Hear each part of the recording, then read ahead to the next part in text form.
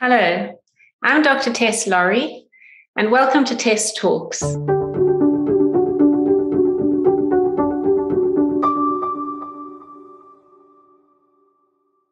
Today, I'm speaking to Robito Chatwin.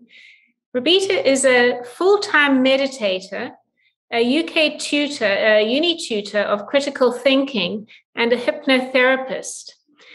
I'm very pleased to know Robito through the Mind Health Committee at the World Council for Health. But I first came across Robito from the Telegram channel called COVID Positive News. And I thought, how wonderful. Here is something positive in the face of all the negative news and messaging that we receive daily on our social media feeds. So part of today, I'm hoping to learn from Robito how he came to be so positive and amidst all the fear-mongering around us, and what he's learned that others can benefit from in reducing their anxiety and stepping away from fear. So welcome, Robito. Thank you very much. Thank you for having me. Could you tell me first, what is a full-time meditator? Yeah, so the reason that I say a full-time meditator and not a meditator is normally because when somebody thinks about meditation, they normally think about maybe doing 20 minutes in the morning, 20 minutes in the evening. Sometimes people might even recommend doing an hour in the morning, an hour in the evening.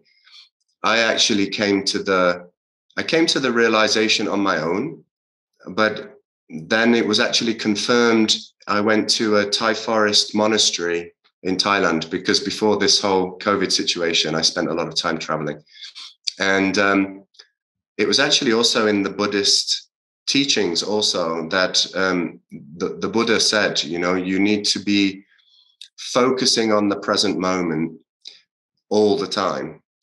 So that was kind of a confirmation for me, really, that meditation is not just something you do 20 minutes in the morning or in the evening. If you practice it seriously, it's something that you aim to do constantly, all the time. And this was something that I'd already started to do through intense practice. But that's why I say a full-time meditator. Yeah. So if I get it correctly, it's an awareness of the present. Yeah. So, well, what I like a lot about meditation is that there's actually a lot of science now that can explain what the Buddhists and Hindus and others have said for thousands of years.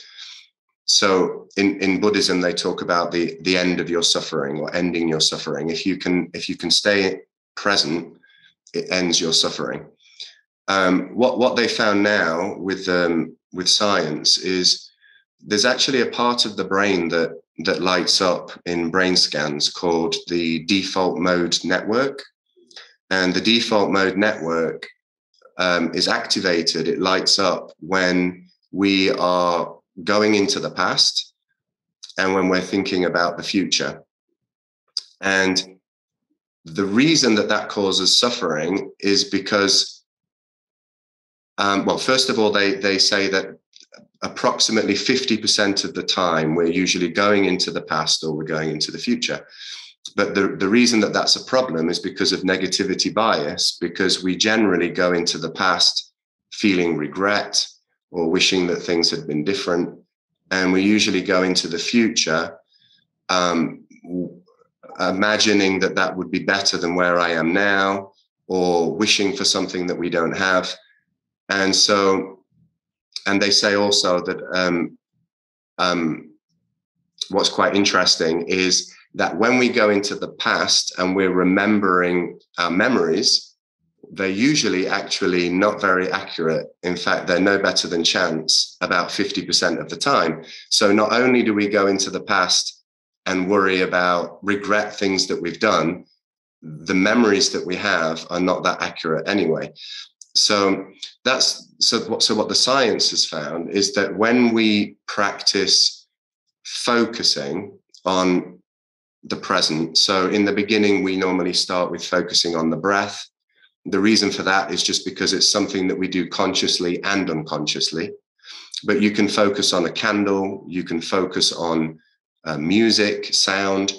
But when you bring your attention to the present moment, it actually shuts down or deactivates the default mode network. And so what they found now in science is that because it reduces the thinking, that it reduces anxiety, it reduces depression, it reduces, kind of worry, and we can then find peace. But this is what is really fascinating, because you'll find, and I was one of those people who would say, well, I'm a warrior as in, I worry a lot, and I have to, because I've got to keep my mind going and busy, because I've got so many things to think about and all of that. So it's often people who suffer from anxiety or worries find it particularly difficult to quiet the mind and be in the now, as you're describing.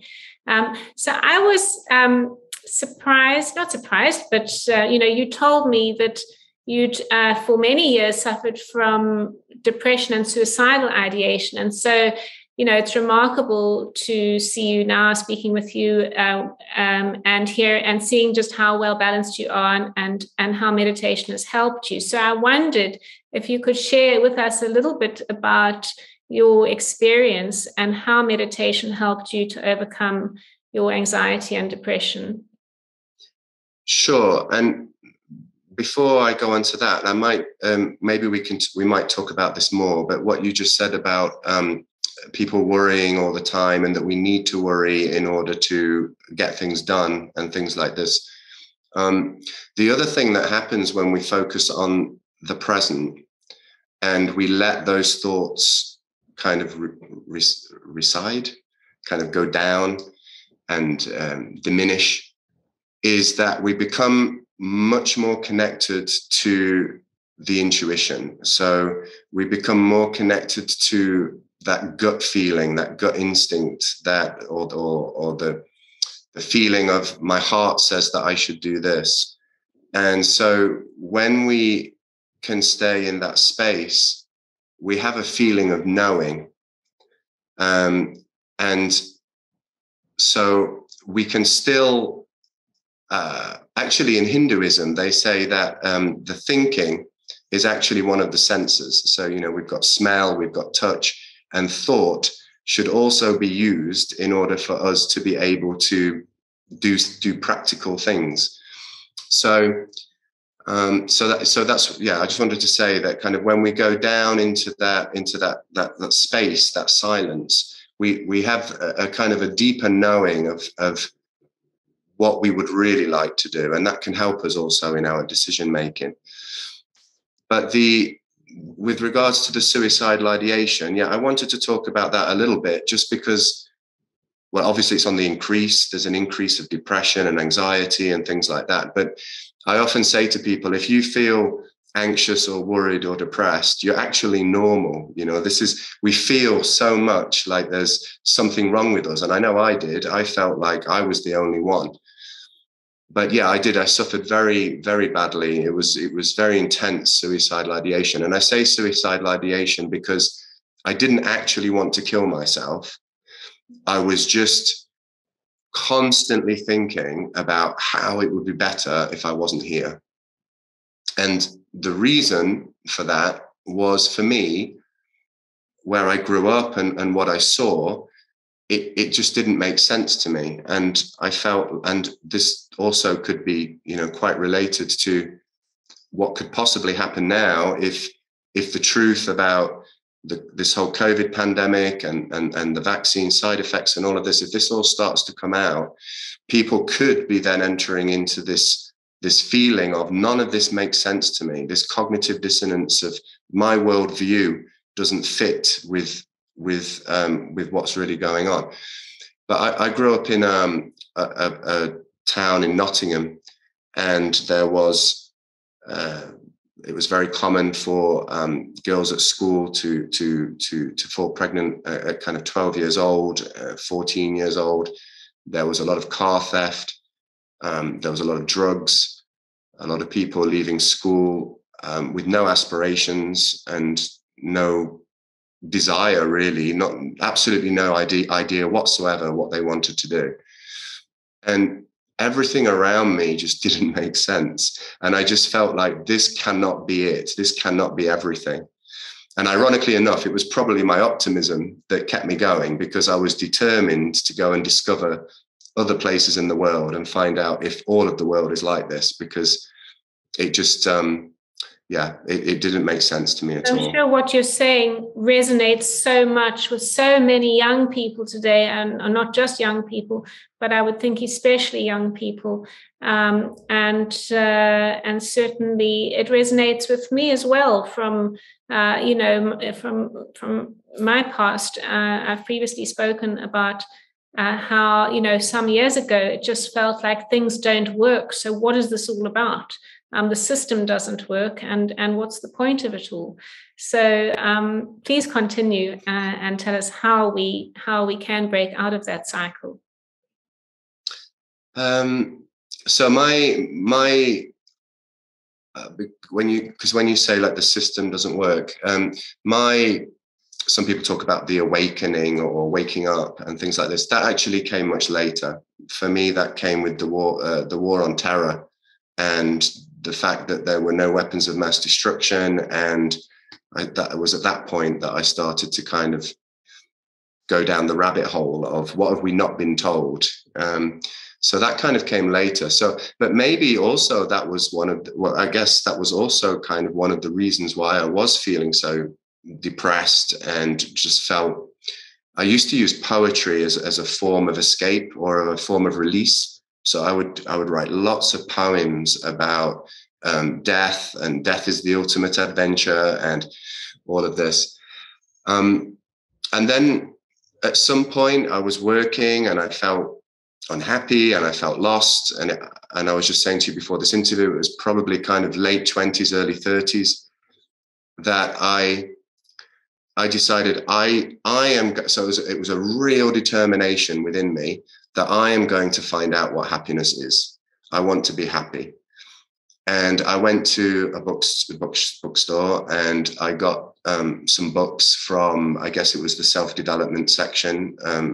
I didn't know at that time really anything much about spirituality and what spirituality refers to. But the books that I got were to do with ending your suffering. So ending your suffering or being happy obviously kind of took me into that spiritual realm of meditation and kind of other areas there. And I read all these different books.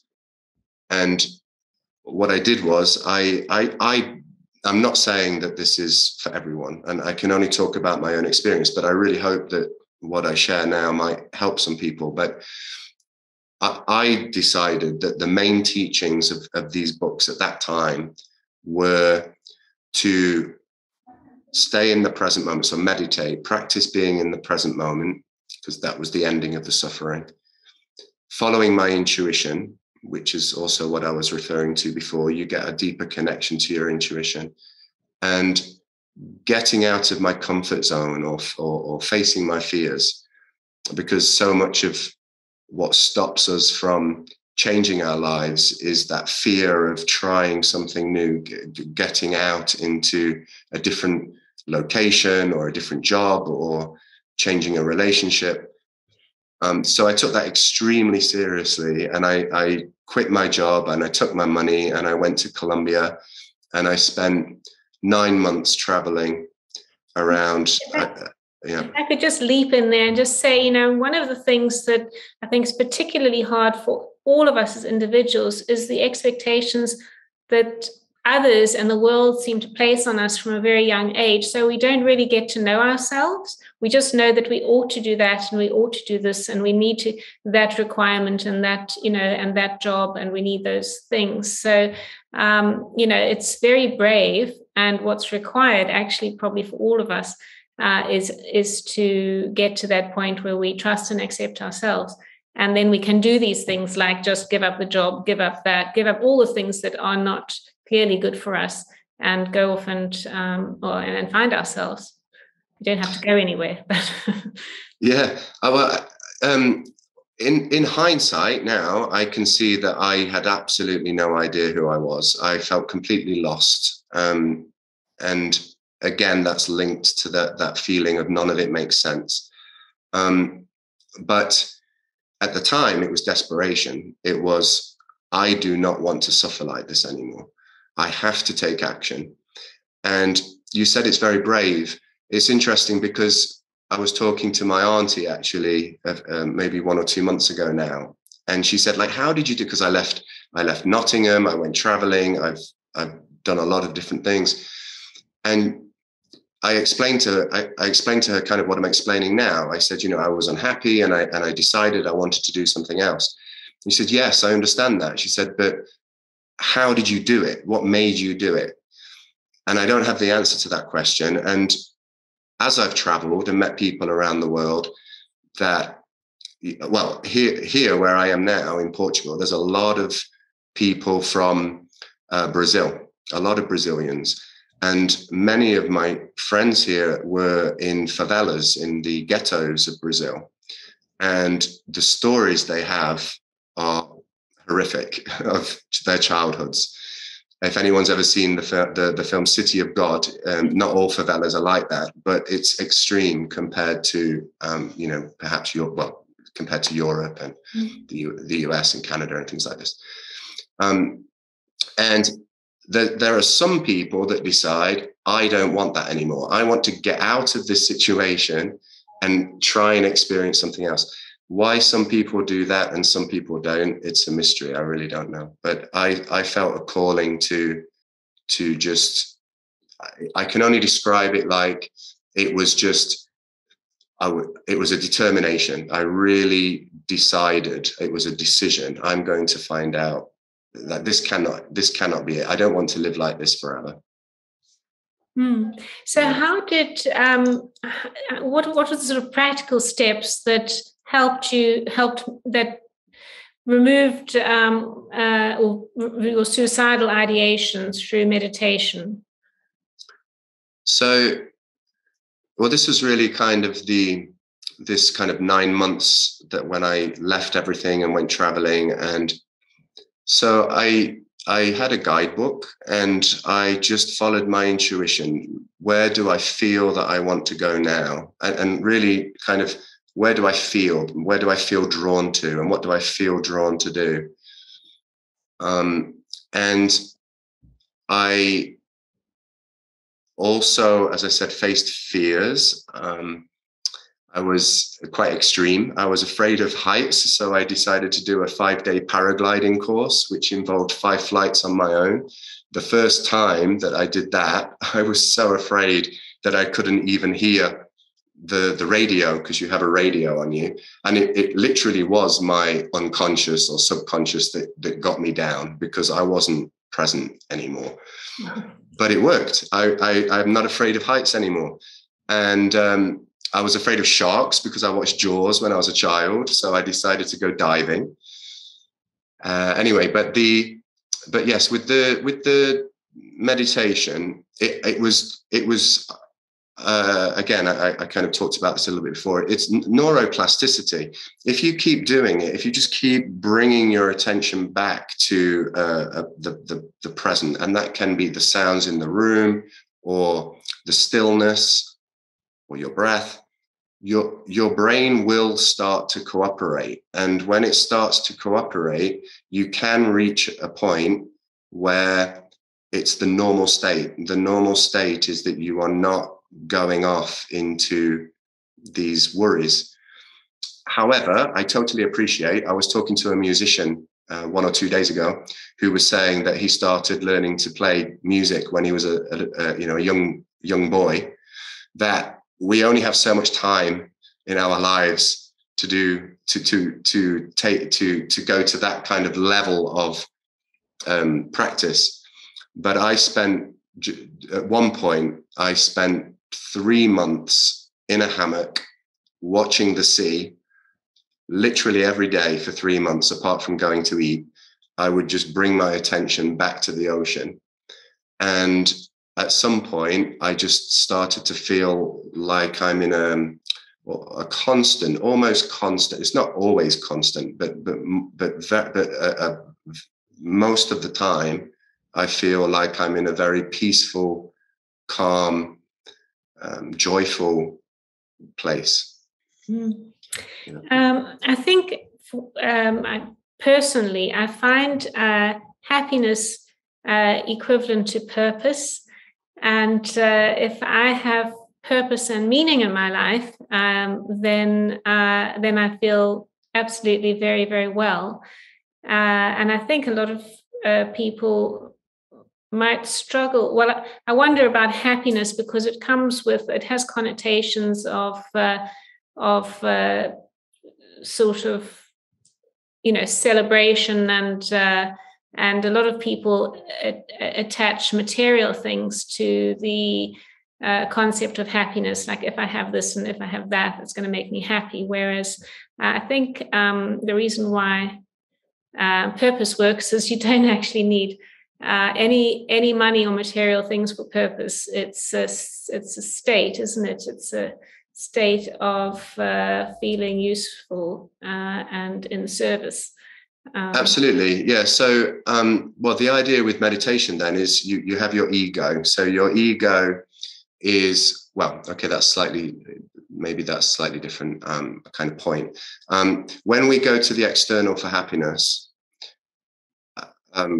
whether, it's a drink or it's whatever it is that you're going outside of yourself to get the sugar, going outside of yourself to get that happiness.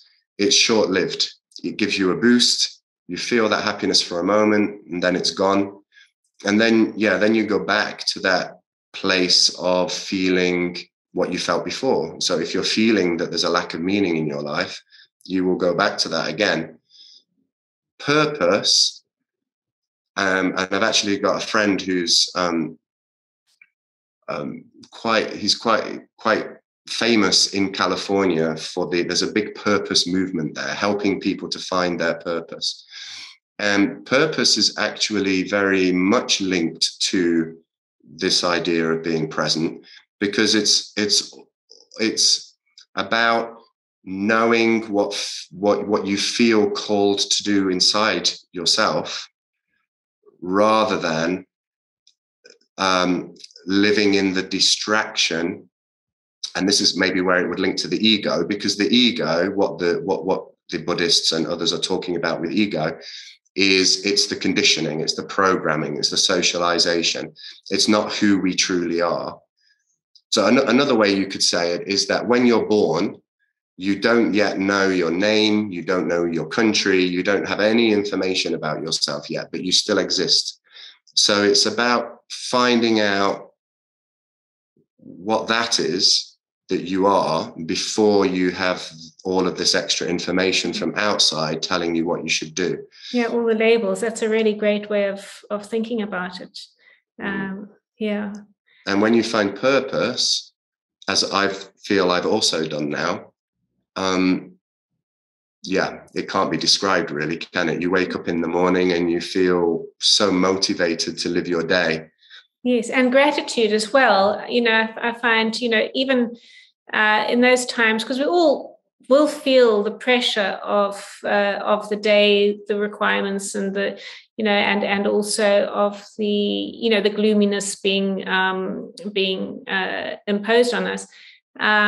If one can find that place of gratitude for the bird that's singing so beautifully outside, or for the touch of your partner, or or just another day to enjoy the challenges that we all face. I find that is a very good way of stepping away from fear, and also just allowing one just to feel grateful for being here and being present at this time. So the gratitude, maybe I'll just quickly mention, the Heart Math Institute has done a lot of research on the heart and how that works. But there's a meditation that they do where you focus on the heart and you focus on gratitude. So it's a meditation. You're focusing on one object. So you're focusing on the heart space, and then just thinking about someone or something which really makes you feel grateful, and then focusing on that emotion. And then what they found is that the heart then goes into what they call coherence. So the heartbeat then starts to beat at this coherent rhythm. And when you go into that coherent rhythm at the same time, you also feel that peace, you feel that calmness, and you feel more connected to your intuition. So that's fascinating. And I'd like to touch a little bit on hypnotherapy, because that's your practice and something that I know absolutely nothing about. I'm sure many of the people watching will feel the same. And it's part of the reason I invited you to speak is really because, we're at a point where we really need to explore other sorts of ways of getting well and feeling well. And hypnotherapy seems to be one of those new modalities. Yeah, so hypnotherapy is so fascinating, and there's so much you could say about it. But actually, it's been around for a really, really long time. And they used to use hypnotherapy in the 1800s, and it was a standard modality for many different things, but also for surgery as well. And there was a lady whose name I can quickly find who did the talk with you about homeopathy, Janie Lavelle. Janie Lavelle, yes. Yeah, who was talking about how homeopathy is actually something that you can choose to take in France as part of your medical training. And actually in France as well, you can actually have surgery under hypnosis as well. But hypnosis or hypnotherapy, it's either not completely understood, because I actually feel that there is quite a simple explanation for it actually, or it's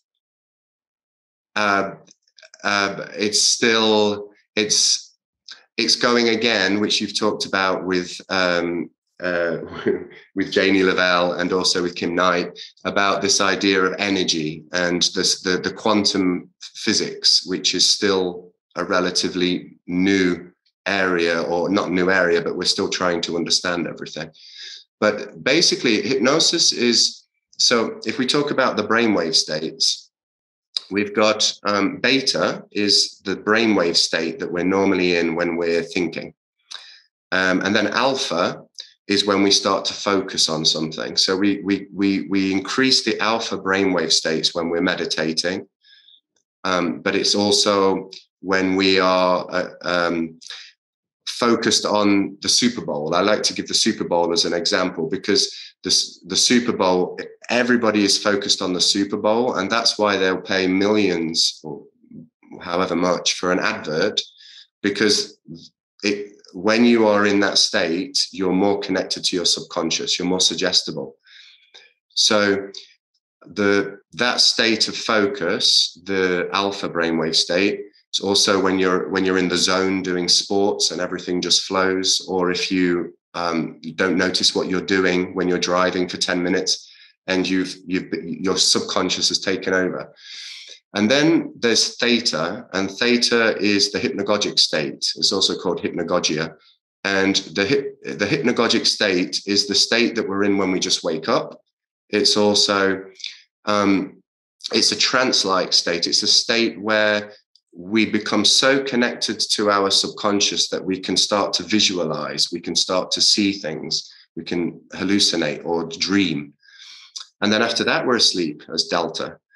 So hypnosis is about focus on the hypnotist's voice or the hypnotherapist's voice, and then letting go, which is the most difficult part, letting go or trusting or surrendering into that state to allow ourselves to go as much as we can into the theta brainwave state. And when we go into that theta brainwave state, we become extremely connected to the subconscious. And that's when the miracles, if you like, of hypnotherapy come in. Because what you then do when you've relaxed someone down into this state, this dreamlike state, is you can ask them to, you can guide it, but also to some extent, you can say, you do whatever you need to do in order to release any internal stored stress. And so hypnotherapy works with psychosomatic conditions, anything which is stress related, stored internal stress. And this is where the energy comes in, because you can talk about blocked energy, but any stored stress within the body from trauma, from any negative memories, emotions, thoughts, feelings, sensations. And we ask the person, or at least this is how I do hypnotherapy and how I train to do it, because there are other ways. The traditional way is that you have a script and you just read a script and take people on a journey to release, to relieve anxiety, for example. But the way that I've learned to do it and trained to do it is it's content free. So you work with the client, you work with the person in front of you to release whatever it is that comes up for them. And when you do that release, it can totally heal, if you like, anything that's psychosomatic. So that can be emotional and it can also be physical. So if it's, I've had people that after a session, they didn't have tinnitus anymore, which you can't go to the doctor and get a medication to fix. And the reason is, well, actually the person's doctor told him that it was stress and tension in the jaw that was creating that pressure. So we released the stress and that disappeared. Arthritis has gone, and also depression and worry and anxiety also can go.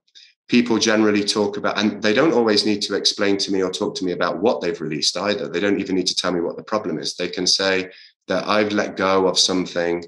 Afterwards, they might say, I've just let go of something that I've been carrying with me for years. I saw it, I understood it, I let it go. And then I usually say, okay, give it 3 days and then come back to me and let me know what the changes are, because the changes can be physical pain, can be any tension in the body, but it can also be emotional as well. People feel like that backpack of stress has been lifted off.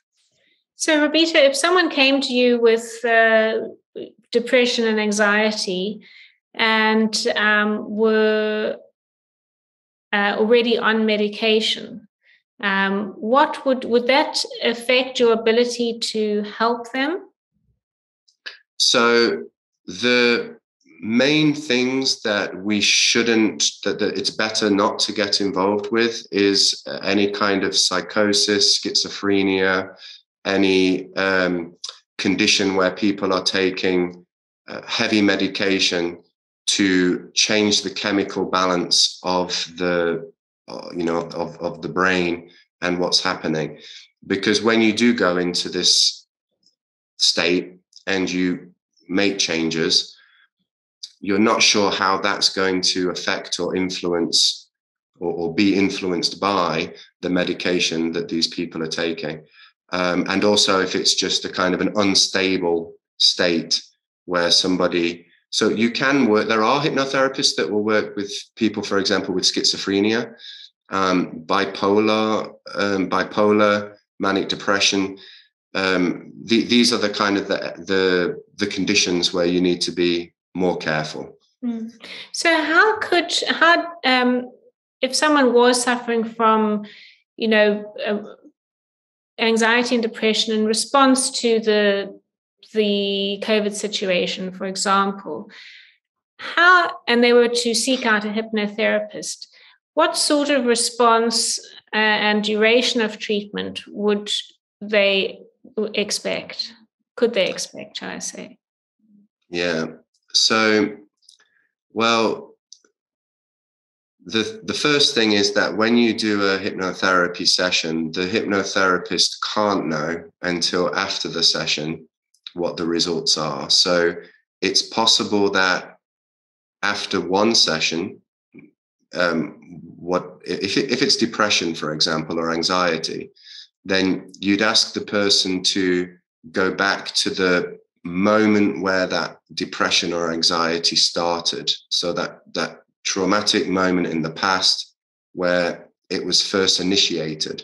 Or if you are dealing with an addiction, you might go back to where was that first moment in the past where you used that addiction in order to deal with the stress and the trauma of whatever was going on, often in your childhood.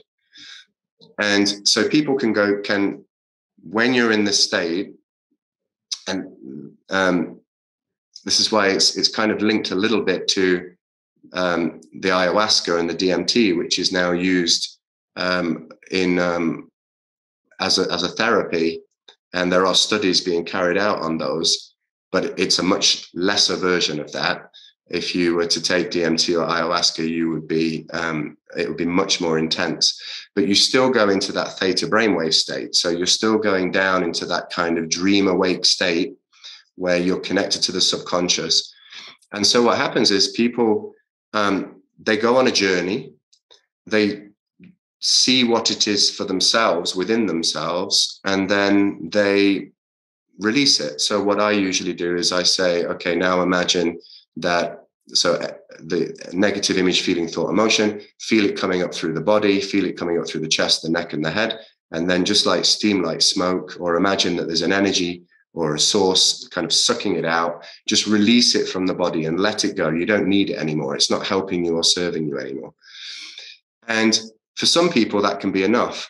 For other people, they can feel worse afterwards, which is perhaps counterintuitive, but that's actually a good thing, because that means that things are now coming up, things are rising to the surface that have been really stored deep down. And so I think I guess you could liken it to psychotherapy or some kind of talk therapy, where you are going into the root cause of an issue.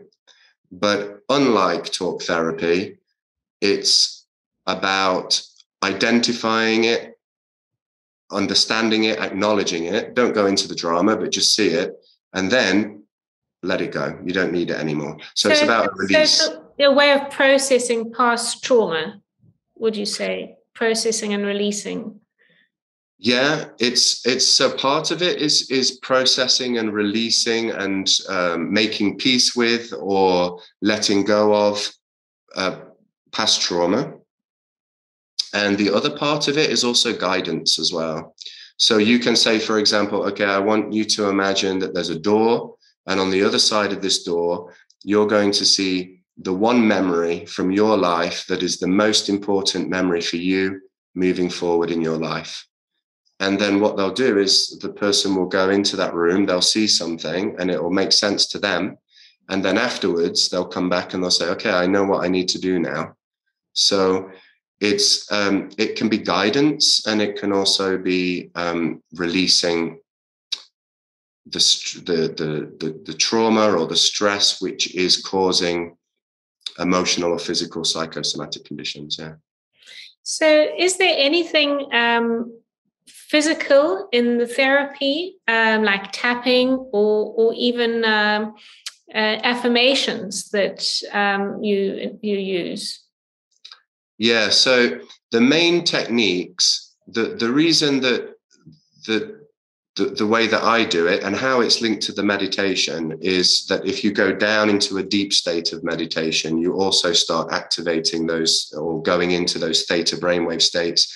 And that's when people describe, visions, and it's the act, they're going into the subconscious.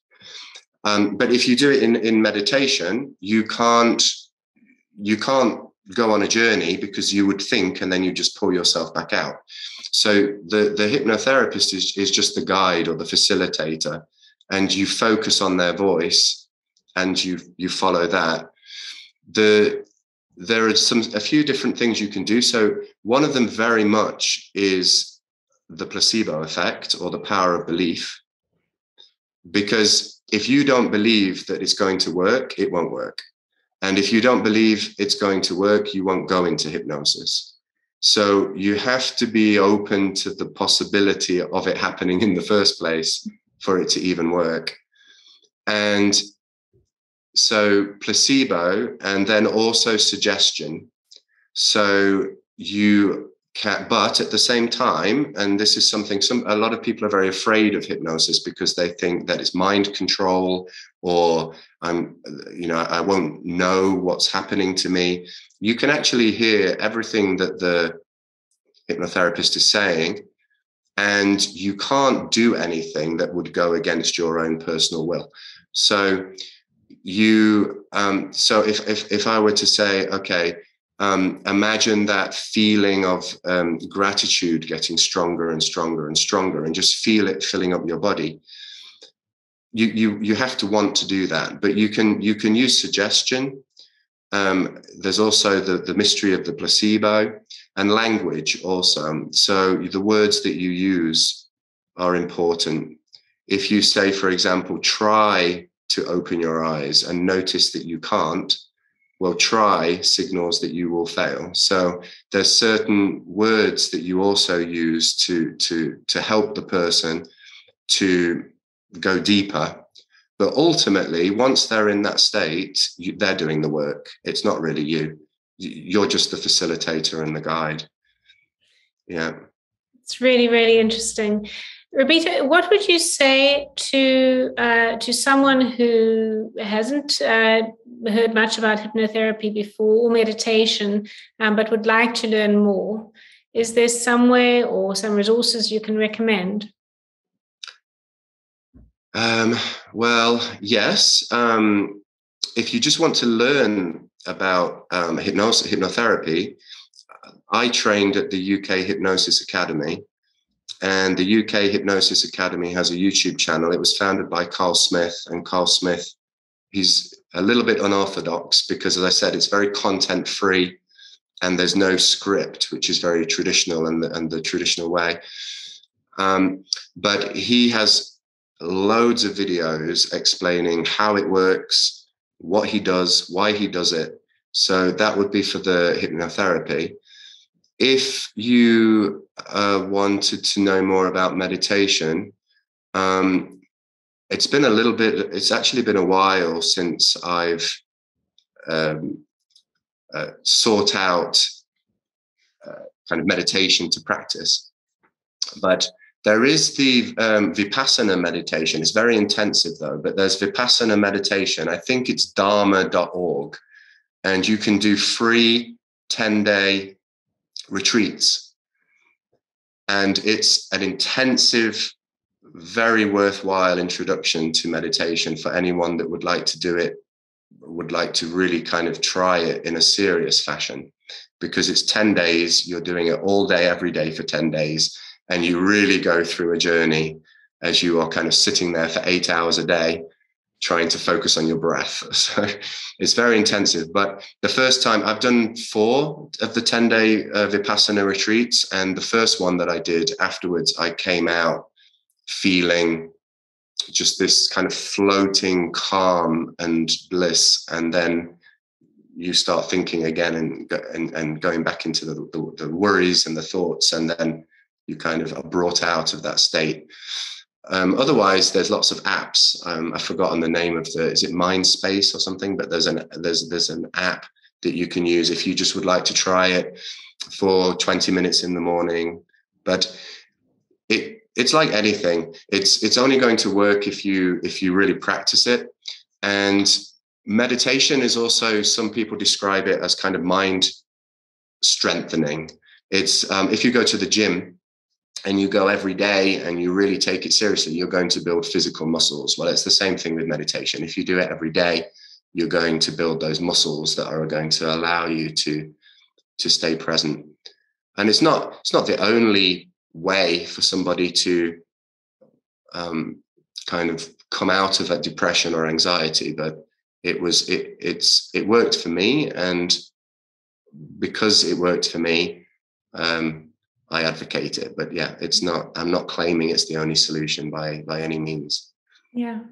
Well, another modality for the toolkit, and I just want to thank you so much, Robito, for coming on and telling us all about that. And to the people watching, if you want some of Robito's positivity to rub off on you, I urge you to sign up to the COVID Positive News channel on Telegram and get your daily dose of positivity from Robito. Thanks. Sure. If I could also just perhaps quickly say this, two things. One of them is that actually now, because it's relevant with COVID, long COVID and anosmia. Anosmia, yes, a loss of smell. Parosmia. So parosmia, as I understand it, is you have kind of a sulfuric flavor in the taste when you're eating, and it also affects the smell. And then anosmia is generally more of a total loss of taste and smell. Well, those are two things that already we know that we can treat with hypnosis as well. So the other kind of long COVID symptoms I can't testify to or say, but certainly loss of taste and loss of smell are two things that have been very successfully treated with hypnotherapy. Well, that's really fascinating, because it's one of those things so many people complain of. It'll be great to get some feedback from people watching. If they've had hypnotherapy for anosmia, let us know if it's helped them. Really interesting. Thank you. And if I may, so just a little kind of promotion to finish, is that as well as COVID Positive News on Telegram, I also have my hypnotherapy website, which is robitochatwin.com. But also there's the short link. If you just type robito.info, it'll redirect you to the robitochatwin.com. And I actually offer my sessions on a sliding scale, because I really want it to be available to anyone. So I start off with the price that it's actually worth, and then I ask people to pay what they can. So if anybody is interested and would like to try it, then there's not really that much to lose from giving it a go. The worst thing that can happen is it doesn't work. Wonderful. Thank you so much, Robito. Thank you, Tess. Thank you so much.